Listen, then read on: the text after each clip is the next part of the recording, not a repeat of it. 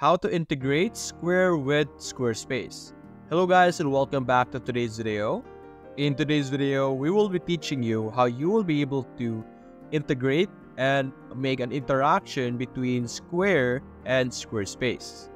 Now, Squarespace is a platform where you will be able to create different websites, while in Square, you will be able to manage your different purchases and basically handle all money flow or like how the transaction goes.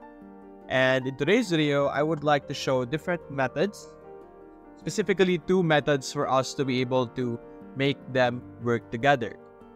So indirectly, we will be able to connect Squarespace and Square, also known as SquareUp right now, through Zapier and another platform that I will discuss later on. In Zapier, you will be able to create automations or interactions or scenarios between different platforms and make one platform do something with another platform when something happens. So to give you an example, let's say email. If I received an email, I could make an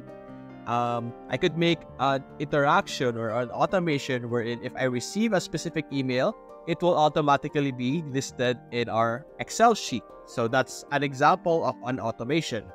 And over here in Zapier, we could do that by clicking on Create over here on the top left.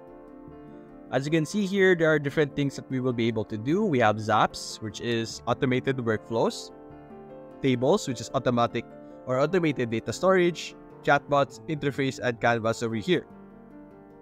So we're going to open Zaps over here. So the Zaps are the different automations that you will be able to perform. Now over here, we have a trigger and an action.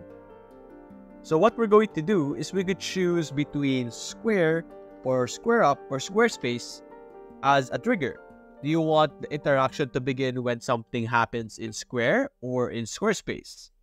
So as an example, let's choose Squarespace as our trigger.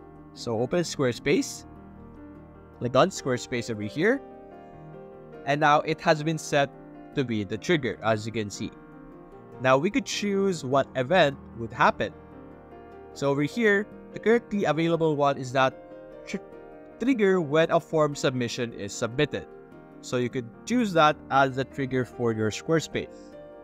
And then after that, you can click on continue, and you're basically just going to log into your Squarespace account and connect it with Zap to allow the interaction to occur. Now for the trigger or the action that would happen after these triggers, we can simply search Square and click on Square over here, as you can see, and we could choose the after effect or the event as well. So you could choose what would happen. So for example, if a new form is submitted in Squarespace, for example, maybe a survey form that you have, you could add that person who submitted the form as a customer to a group, or you could even choose an appointment, an invoice, a customer, different types of interactions over here. It depends on how you would like to set it up or how you set it up with our Zapier or with our Squarespace over here and SquareUp. So for the sake of this example, let's say I would like to add it to the group. Click on continue, and as you can see, it's going to ask us to perform at the same interaction or the same account setup where you're going to log in. Then you can also add additional steps if you want more things to happen.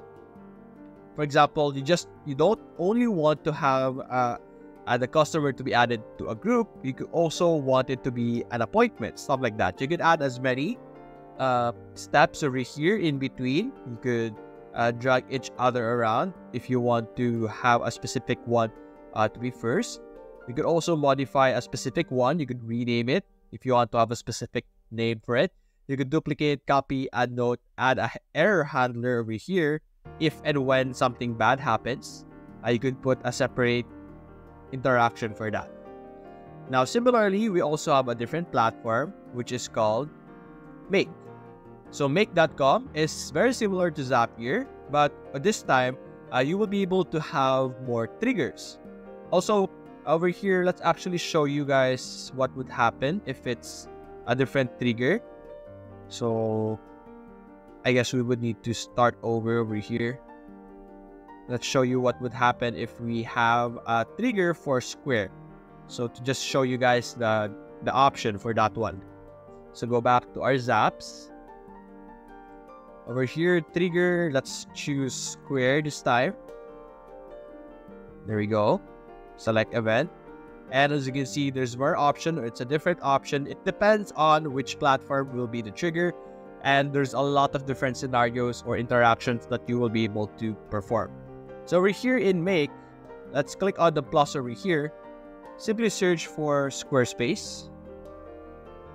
There we go. And as you can see, you will be able to choose different options over here. So you have watch products, list products, create products, get products, upload variants, all of these things, watch orders. So let's say triggers when orders are created. So we could select that. And we're going to click on create a connection. And over here, we're going to save this. It's basically going to ask you to connect your Squarespace account as well. And after this, we're going to add the next module or the next step. So we're going to search for Square, as you can see. And you have the different lists over here. So let's click on create order. Click on OK for now.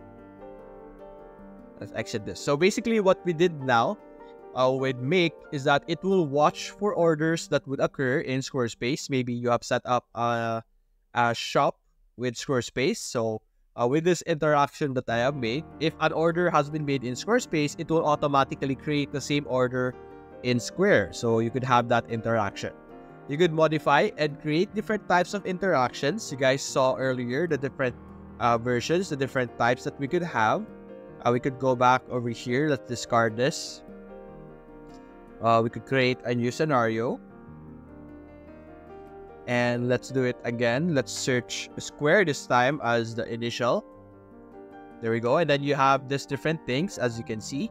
So maybe you could have list payments or get payments if you want.